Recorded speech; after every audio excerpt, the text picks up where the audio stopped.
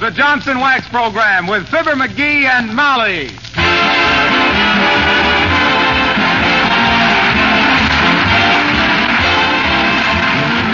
The makers of Johnson's Wax and Johnson's Self-Polishing Glow Coats present Marion and Jim Jordan as Fibber McGee and Molly with Bill Thompson, the King's Men, and Billy Mills Orchestra.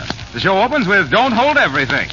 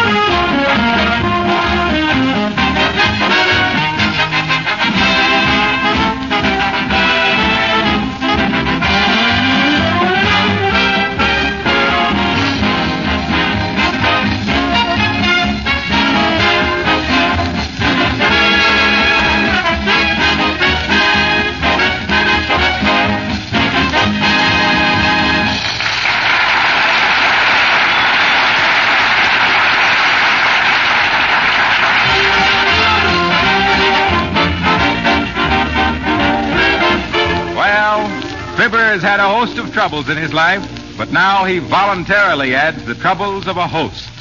He's giving a spaghetti dinner for a few male friends tonight, which he's going to prepare himself. And here at the corner delicatessen laying in supplies for the evening, we find Fibber McGee and Molly.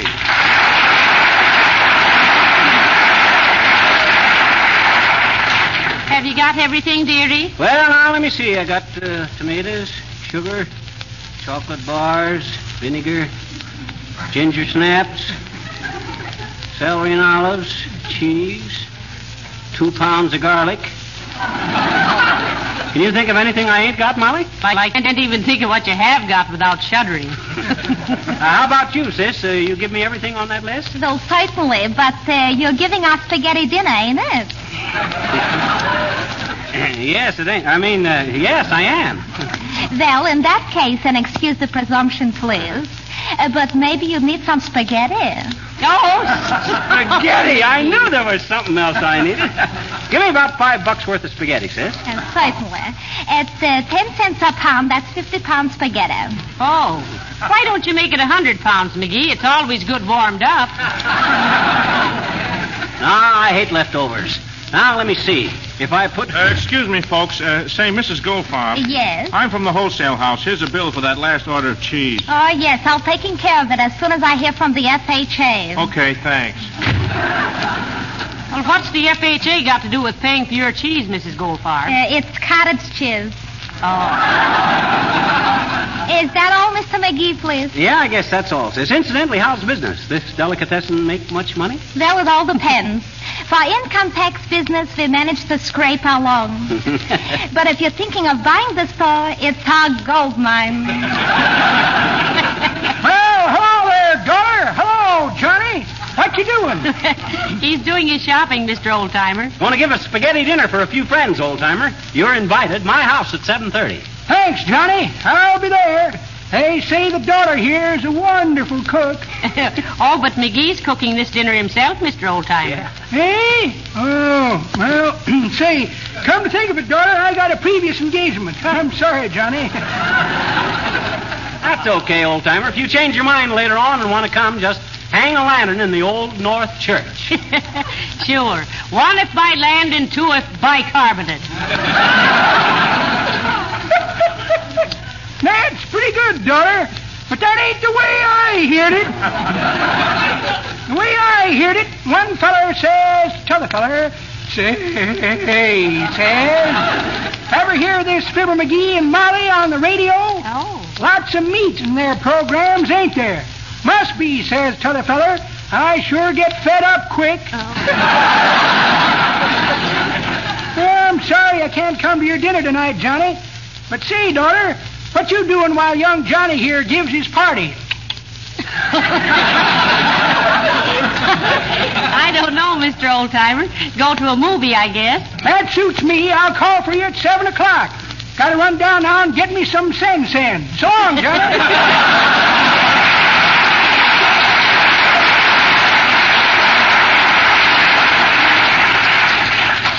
Sen. Oh, well, I'm glad he ain't coming anyway.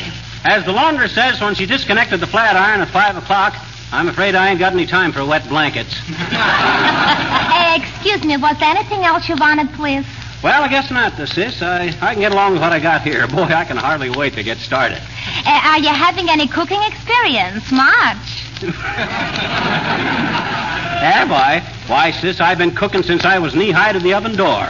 Well, somebody ought to stick a fork in you. You're about done. Why, even when I was a little kid in grade school, the children would point me out and whisper, his father was a chef on an ocean liner. My, fancy that.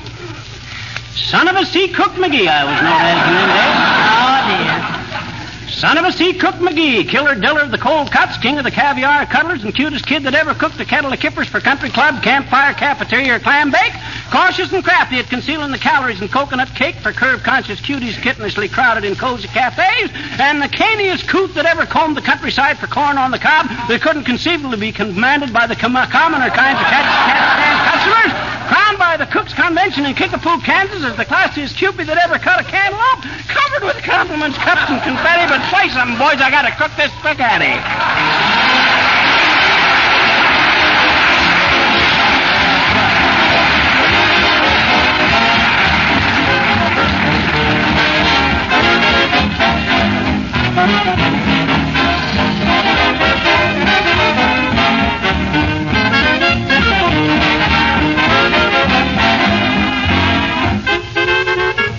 Well, those of you who are sitting in your living rooms listening to Fibber and Molly, just imagine yourselves for a moment driving down the street in your automobile.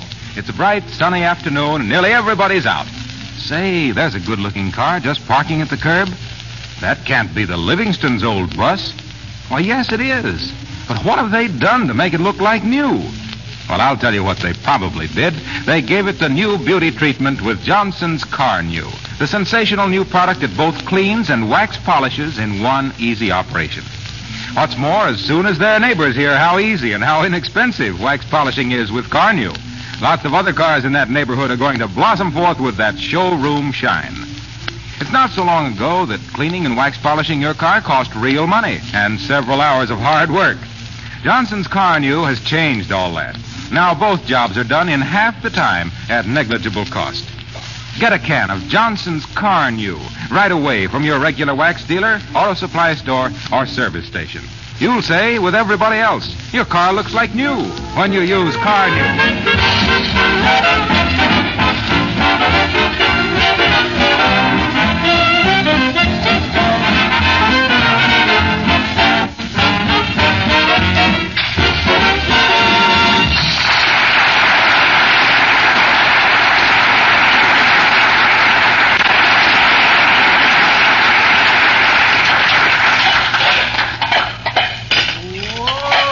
Can she bake a cherry pie, Billy boy, Billy boy?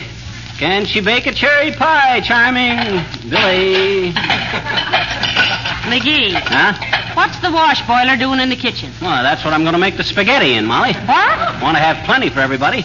You know how Wilcox eats. But I happen to know that Mr. Wilcox is on a diet, dearie. Oh, stomach gone back on him? No, it's gone front on him. What are these golf balls doing here? Oh, I'm using them as models for the meatballs. Only thing that puzzles me is how to get the dimples in them. Maybe if I give each one of them a little... Oh, hello? Oh, hello, Nick. Huh? No, I ain't. I'm giving this dinner, and it's going to be strictly stag. No women allowed. Nick DePopoulos. Did he want to bring somebody with him? Yeah. Wanted to know if I was going to have Charlotte Roos. And I told him that... No.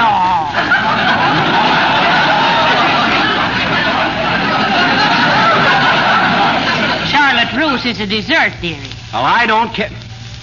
She is? Why didn't he say so? Shucks. Hey, where'd I put that egg beater? It's in your hip pocket. Oh, yes. What do you want to beat eggs for? The meat sauce. You don't put eggs in meat sauce. You do the way I... Now, look, Molly, I don't mind your hanging around the kitchen while I cook, but I do object to your telling me how to do things. Well, now, would it wound your delicate culinary sensibilities if I told you just dropped a cuff button in the meat sauce? That's okay. I'll tell the fellas that's a prize for the guy that eats the most. I hope that isn't George Rector. Come in. Oh, Mrs. Uppington. Hi, Uppy.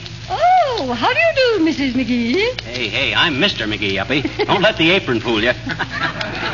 That's Mrs. McGee over there in the slacks. Hello, Mrs. Uppington. Oh, how do you do, my dear? I just stopped in Well, my goodness, what is going on here? Well, McGee's giving a spaghetti dinner for a few friends. A stag party. A stag party? Oh, my. How very intriguing. I didn't realize that you were a gourmet, Mr. McGee. Who, me? Why, shucks, Uppy. I'm the greatest What was that again? Gourmet, dearie. Huh? That means somebody somebody... Well, for goodness sakes, don't you know what a gourmet is? No, I don't. And until we find out, we better not mention it over the radio. You know how people are. Have you a special recipe for cooking spaghetti, Mr. McGee? Oh, sure. This recipe's been in the McGee family for generations. All us McGees are partial to Italian food. Why, I had an aunt once. Auntie Pasto, we called her. She was... Hey, Molly, toss me another egg, will you? Here, McGee. Oh, I missed it. Try again. Oh, my goodness, Miss McGee. That egg splattered all over me. I'm sorry, Uppy, but if you insist on hanging around a china shop, you mustn't complain if somebody pulls a bull. Please, Mr. McGee, I must say that I never expected that I should be subjected to a bombardment of eggs when I came... Though, on the other hand, I might have known that I would be the butt of one of your yolks. Goodbye.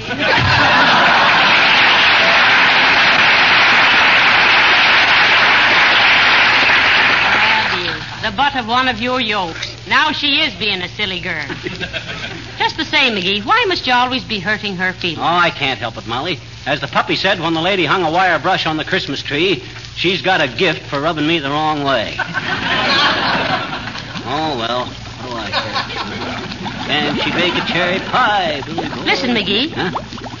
You hear that? Who's that, Shep Fields? I didn't invite him. I wonder why No, that's the water in the wash boiler, dearie. It's boiling. Oh. Here, I'll turn it down. Okay. One side there now, Molly, while I toss in the spaghetti.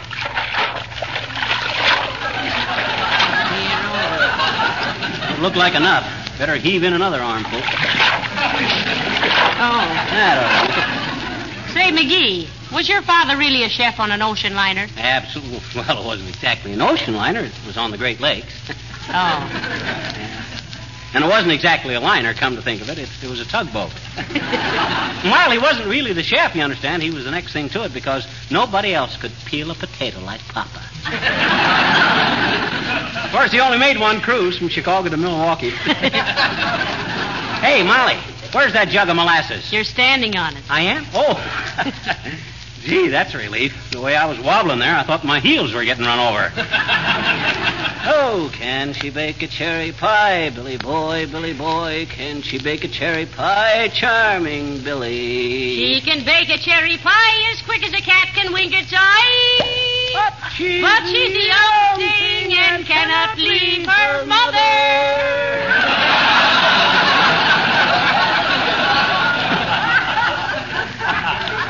Mother's getting up in the world.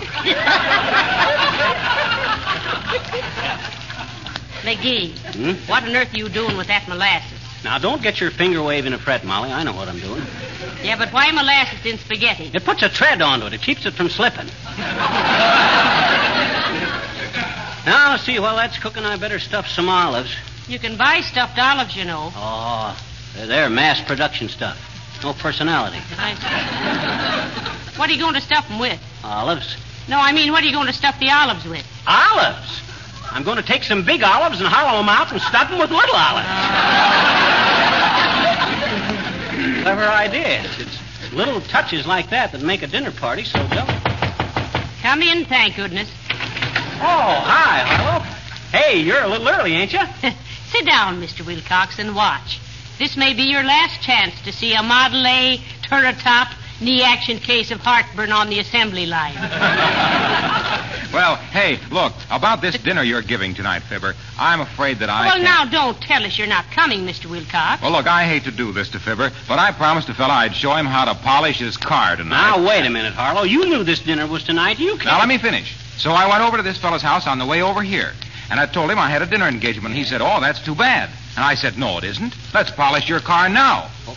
So I got out the Johnson's car new, and we did it. You did? Yeah. Well, then why can't you come to the dinner? Well, I was getting to that. You know how simple it is to use car new. You just apply it, let it dry, and wipe it off, and you get a beautiful gleaming finish. I'll say so. As quick and easy for cars as Johnson's Glow Coat is for floors and linoleum. Yeah, we know, but... Yeah, so I was through long before I thought I would be, and I came right over here. I hate to be a nuisance, but do you mind if I stick around till dinner time? Oh, for goodness sake. Harlow, I know you ain't a heavy drinker and you don't gamble and you never look at another girl, but frankly, don't your wife ever get a little jealous of S.C. Johnson and Son Incorporated? Well, what could she do about it, dearie? When your husband sells floor polish, how can you call him on the carpet? Ah, dear. But make yourself at home, Mr. Wilcox. Have some celery, huh? All right, Molly, thanks, I will. Don't spoil your dinner. Don't you? Okay, Come in.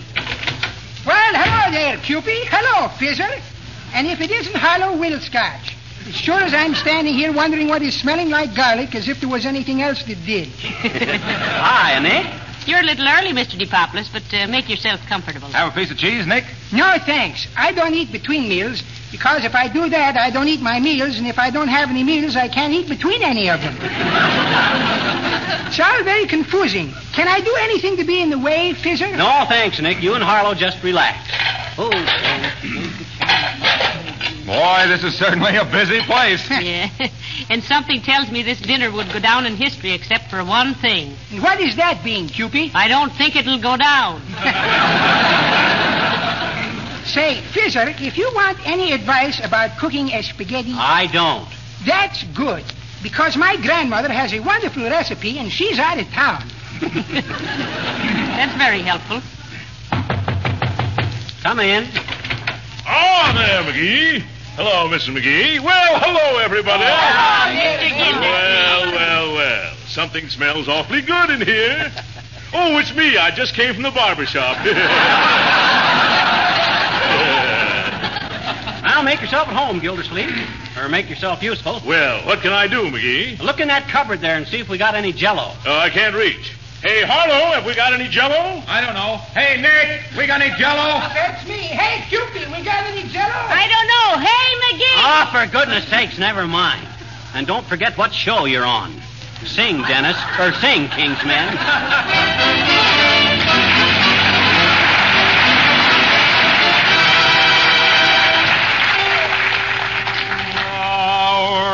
Leader is, to say the least, a most peculiar fellow. He seems to know his instruments from piccolo to cello. He plays all compositions, and he plays in every key. But he has one peculiarity. Oh, the leader doesn't like music. Ta-da-da, ta-da-da, ta-da-da-da. Oh, the maestro, he's no like of the music. Ta-da-da, ta-da-da-da-da-da. For when he was a boy, he never could enjoy the fun that the other fellows had. His father, who was very stern, said it's music you must learn, and that's what really made him mad. Oh, the leader doesn't like music. Ta-ra-ra-ra-ra-ta-ra-ra-ra. Though the people on the floor, rat-a-too-dat-at, may be clamoring for more, rat-a-too-dat-at. With his baton in his hand, he will have you understand that the leader doesn't like music, and the leader doesn't like the band. Oh, the leader doesn't like opera. Figaro! Figaro! Figaro. Bravo, moltissimo, Figaro song! No opera. If you must, then give us Martha. Figaro. Carmen. Figaro. All we ask is Tosca. No, Figaro!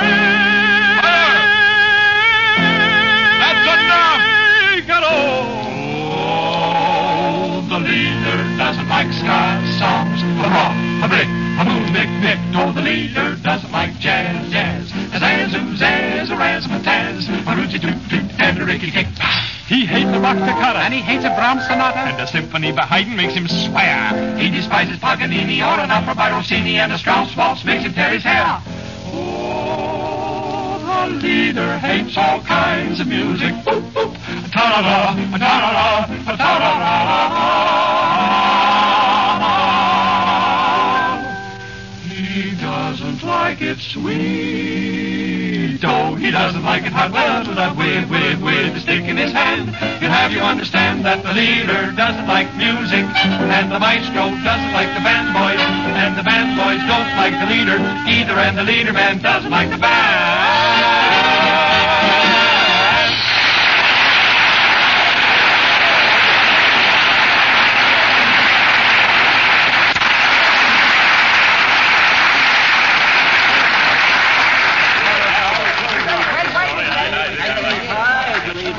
Hey, Molly, What is it, McGee? get that big platter of yours in here, will you? Now, look here, McGee. You can't talk to me like that. What did I say? I just asked you to bring in that big platter so I could dish up the spaghetti. Huh? Oh. Well, you'll find the platter on the kitchen cabinet. Thanks. Hey, fellas, go sit down at the table. You're about to eat the best spaghetti you ever flung a fang into. Oh, that's fine. That's Hey, and you, Gildersleeve, lay off of them olives. You're a hard man, McGee. Or am I just being a silly girl? Here's a chair for you, Molly. No. Sit by me, Cupid. If I'm sitting with all these men, I'm liable to forget my mannerisms and start reaching across the table. But with the ladies present, I'm always a gentleman and spear things with my fork. Now, thank you, boys. This is a stag party. Besides, the old-timer's going to take me to the movies. Oh, my wife was going tonight, but she read that My Son was at the Bijou, and she thought it was a double feature. That's probably the old timer now, Molly. You dish up the spaghetti for the boys while I answer. Oh, boy, am I... Hi, mister. Oh, hello there, little girl. I'm sorry I ain't got any time to talk to you tonight. Why? Well, I'm giving a spaghetti dinner to a bunch of friends, so you run along now. Oh, I'm your friend, too, I betcha. Can I come? Can I, please? No, this is a stag party. Oh, do stags eat spaghetti, huh? These do. Now, you run along, sis. Well, can I bring my daddy? He's a stag. Huh? He's an elk anyway, and that's the same thing, I betcha. Now, look, sis, I got a lot of guests here, so please. Listen. Huh? I saw your picture on a magazine cover today, I betcha. I don't care if you saw my picture on 10,000... What'd you say? Sure. Sure I did. You and Mrs. McGee. Oh, well, tell me about it. Where'd you see it? What magazine was it? Can I come to your party if I tell you, huh? Well, gee, sis, I can't... That'd hardly... I'd like... Oh, come on, tell me. No. Come on, now. Give you a nickel. No. A dime. Mm-mm. Quarter? No. 50 cents. No. Well, I can't stand here and haggle with you all night. $1 now, and that's my last offer. It's a deal, mister. Okay. Lay the dough on the line and I'll tip my mitt. Okay, here's $1. Now, where'd you see our picture on that magazine? I may have time to run downtown and get a copy. Oh, you won't have to, mister. It's movie and radio guide, and I just found it sticking in your mailbox. Here. So long, mister.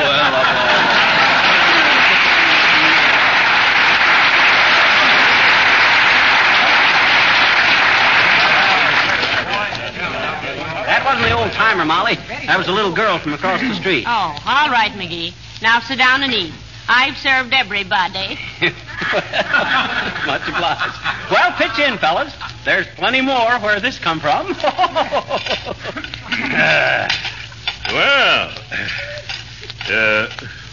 Is this your own recipe, McGee? You betcha. Handed down from generation to generation. Starting with me. Hey, you didn't take hardly any, Harlow. Here, let me give you some more. No, thanks, Fibber. Well, I guess I ate too many olives. I seem to have lost my appetite. That's what a diet does to you, you know. Well, if you find out where your appetite is gone, we'll start to see if mine is there with it.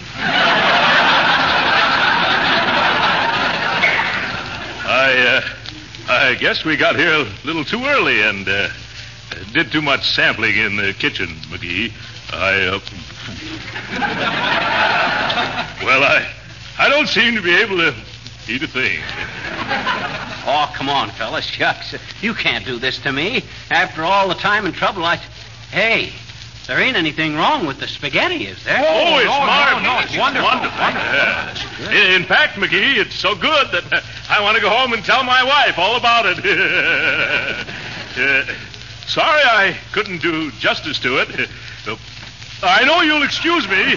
Thanks a lot, McGee. Wait a minute, Gildersleeve. I'll go with you. Hey, wait a minute. You can't do Why, this. you can't expect Gildersleeve to describe this wonderful spaghetti to his wife single-handed, can you, Fibber? No, sir. Come on, Throckmorton. We'll tell her all about it. Yeah. But boys, now wait. I hope you'll excuse me, too, Fizzer and Cupie. I just happened to think of remembering that I never eat spaghetti during Lent. Hey, but this ain't Lent, Nick. Why, this is... Fizzer, please. Politics and religious is something I never argue about. Good night, Cupie. This has been a wonderful party. Good night. Good night. Of all the ungrateful, unappreciative, unfeeling... Unappetizing. Huh? Well, I mean, that they didn't seem to have much appetite, did they, dearie? Oh, well. That's all the more for me and you, Molly. Well, come on. Let's have at it. We'll show them guys. Hey, what's the matter? Well, I don't know, McGee. I guess it's just the excitement and all. But I don't seem to be able to eat a thing. I don't. You ain't hardly touched the spaghetti. Well, you can't discourage me. I know good food when I see it. Well, here goes.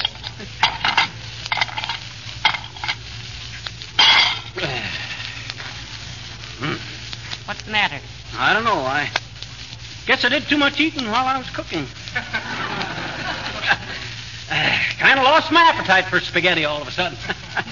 What do you say we run down to Kramer's drugstore and get a hamburger? That's wonderful. I'm starved. Me too.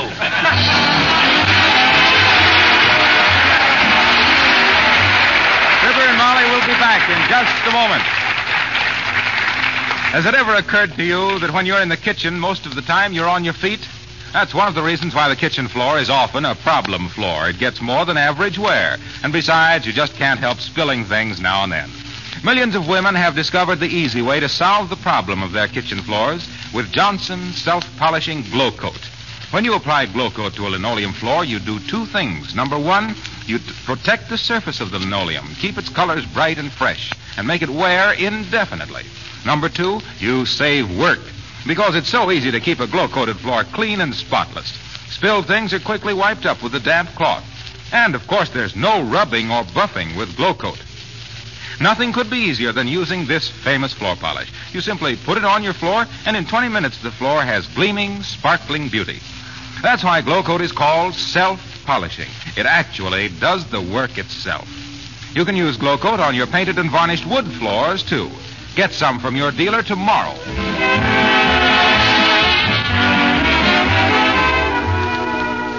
McGee, Huh? I think you better call the delicatessen and have them pick up all those groceries you didn't use, huh? Oh, that's a good idea. Give me the phone.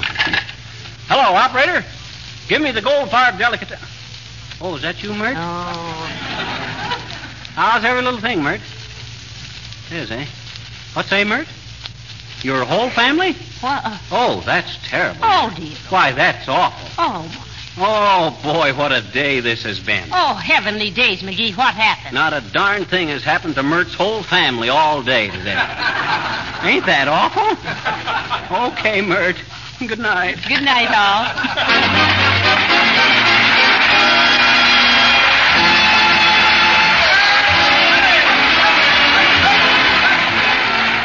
This is Harlow Wilcox, speaking for the makers of Johnson's Wax and Johnson's Self-Polishing Glow Coat, inviting you all to join us again next Tuesday night. Good night.